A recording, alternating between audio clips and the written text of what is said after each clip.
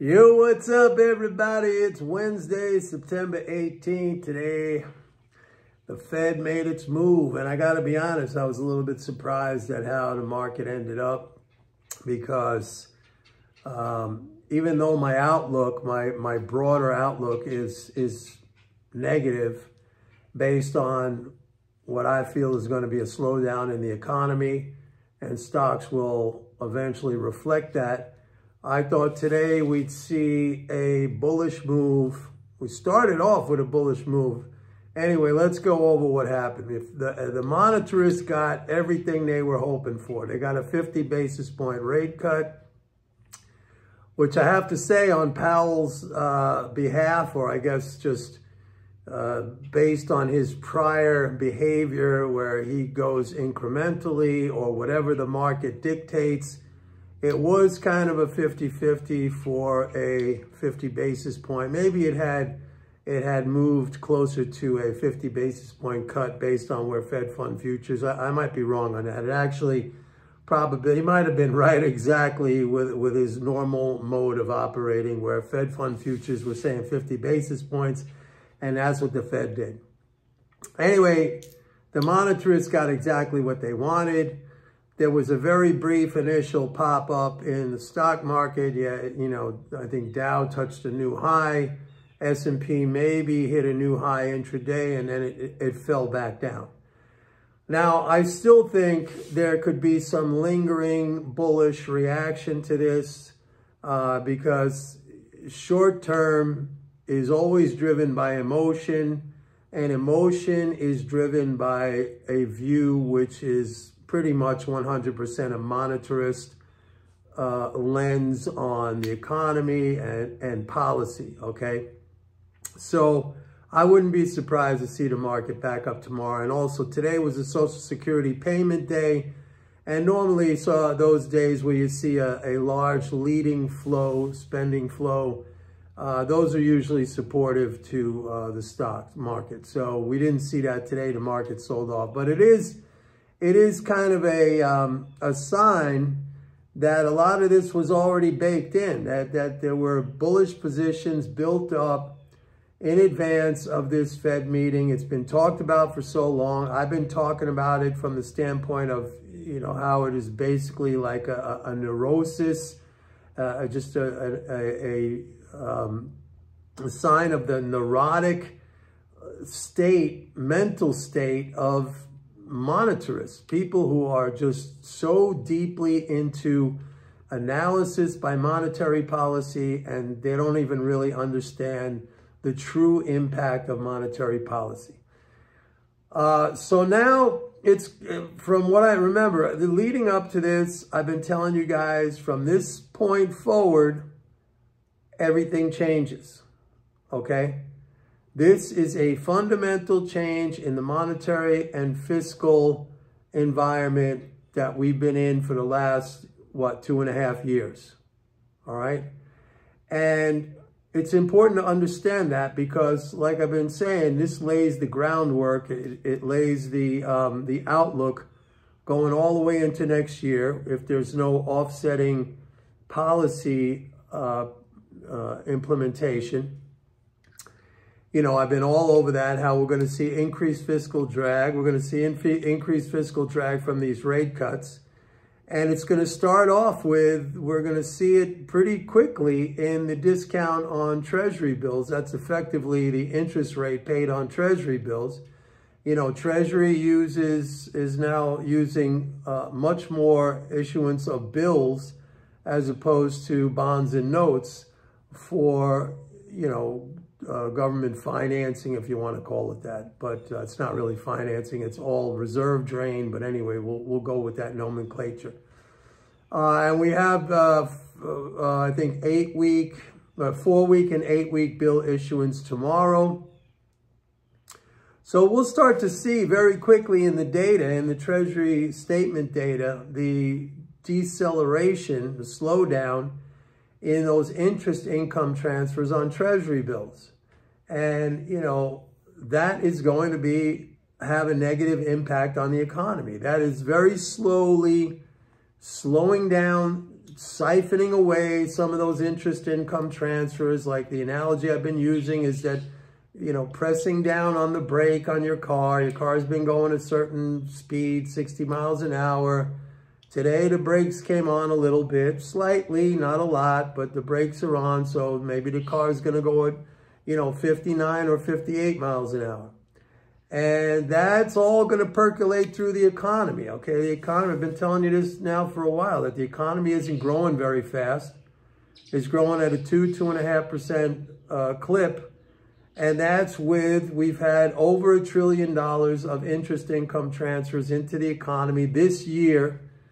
And it's still only capable of running at a 2 and 2.5% clip. So it won't take any big reduction in those interest income transfers to slow the growth rate down. And when the growth rate slows down, two things are going to happen. Number one, you're going to start to hear all the finger pointing and people blaming the Fed that they waited too long and this and that, and they should have acted sooner. It's going to be, I think it's going to be hilarious. And remember, you heard it here first. It's going to be all over every headline, every big shot on Wall Street, every economist, every market analyst. They're going to be on CNBC. They're going to parade them across Fox Business and Bloomberg. They're all going to be saying, oh, the Fed waited too long. And then the market's going to start pricing in another rate cut, and then the Fed is going to follow that, and then it's just going to be one after another after another. And every time it cuts, that's going to take away some of those interest income transfers. The economy is going to slow down. The brake pressure is going to increase. Your car's going to go from 58 to 55 to 50 to 45, and that's how it's going to go. And by next year, if they don't address these, the fiscal drag that's coming into play, we're in recession, all right? Has nothing to do with who gets elected, although election is important because we'll have to see whoever does get elected, what economic policy proposals are put out there, what gets passed by Congress, you know, what the makeup of Congress is going to be anyway. That's also going to be decided in the election. So I've been telling you guys this, and I have to say, can't forget that by the end of this month, September 30th, Congress has to come up with a continuing resolution. Otherwise, the government shuts down. There's another tax drain on October 15th. It's kind of a small one, but still, we had $134 billion drain just in the last 3 days. You know, that has to be recovered. So, I mean, you got things going on here, folks. It's not like I didn't tell you. I've been telling you this all along. What do? Well, you got to sign up for my report to get some advice on that. I'm just giving you the macro picture.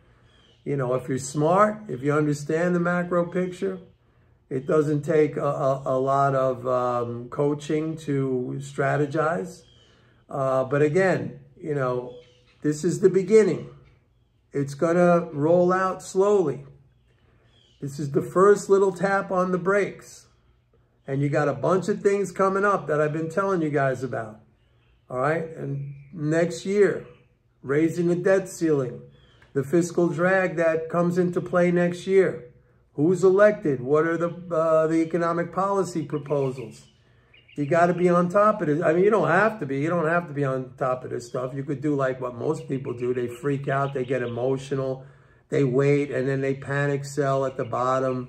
Or they're all been buying up here. They've all been buying up here. These are the same people. I've been telling you guys this. These are the same people who were either out of the market or they were all selling last year because it was universally stated that there was going to be a recession. I was the only one saying there was not going to be a recession. As long as Congress raised the debt ceiling, which they did, there's not going to be a recession. And I said the market was going to go to new all-time highs. And now for the last couple of months, I've been saying, leading up to these rate cuts, you know, this is it. This changes everything. And it doesn't change things in the way that these monetarists believe. They only understand half the picture. They really even don't understand correctly that half of the picture. They see everything through the debt side. They don't see anything through the asset side. It's like the same stupidity with the stupid national debt. when they show that stupid clock. You know, 167,000 per family or something like that owed. That's what we own. We own those treasuries. The non-government of the world owns those treasuries. That's an asset. Plus, they don't even, on that debt clock, if you actually look at the full, if you Google debt clock, they got assets per citizen. It's way higher. There is no debt. But anyway, that's a whole thing that I've been over a million times. I don't want to get into it again because it's ridiculous. And so, yeah, that's it. I mean, they had their big moment today. The best thing to be in, I'll just throw out this one little tidbit, that if the Fed is in a rate cutting mode, which it is, and it has just begun, the best thing to be in is treasuries, not gold, not silver. Gold was down, by the way, today. And wait till you see what happens to gold. I've been talking about gold a lot. Maybe some of you think, you know, oh, he doesn't know what he's talking about. I better go buy some gold right now at 2,600. Listen, how many times have I said to you guys, you don't go against the producers, what they're doing. And gold producers have the biggest short position in gold futures in 2.5 years. And the last time they had something like that, you had a 20% drop in the gold price. And you're going to get another 20% drop in the gold price right now. So what is that? Another 500-600 points down? We could dip below 2,000 easily. And then nobody's going to want it. But then I'll be on here again saying that's when you gotta get back into it. But there's people, most people are like that. They're just chasing that. They wait, then they see everybody piling in, and then they pile in too, and they hear it on CNBC, and they hear it on Fox Business, and they think, oh, it must be the right thing to do because everybody's saying that. You got to look for things where there's not that concentration of a crowd. Nobody makes money when they're following the crowd. I have not heard of any fortune in any area of business or innovation or anything. Maybe you can tell me, is there any area where fortunes have been made when everybody's doing the same thing? Ask yourself that.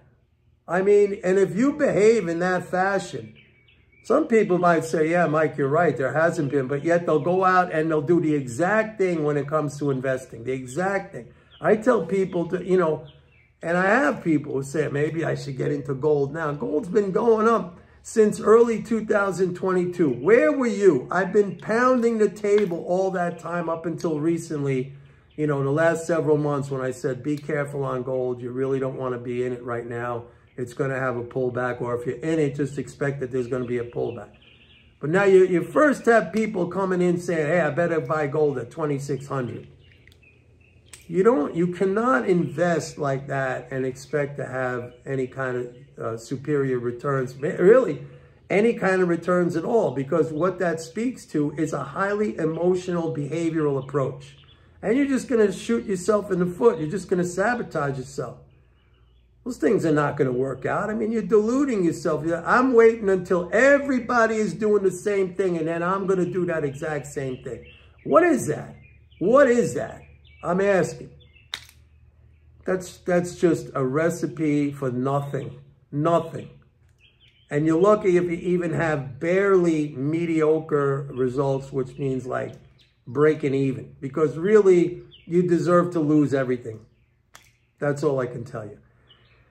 Anyway, please like and subscribe. I've noticed that not as many people are liking and subscribing recently, but okay, that's fine. If you want to like and subscribe, I'd appreciate it. And don't forget, sign up for a 30-day free trial to MMT Trader. You get much more insight, recommendations, positioning, strategizing. You're going to have to understand a lot of stuff now. We got the election, new policies, a fundamental change in the monetary and fiscal condition with this rate cut that just happened today. And how that's going to play out. You need to know all this stuff. Anyway, that's it for today, folks. See you tomorrow. Bye.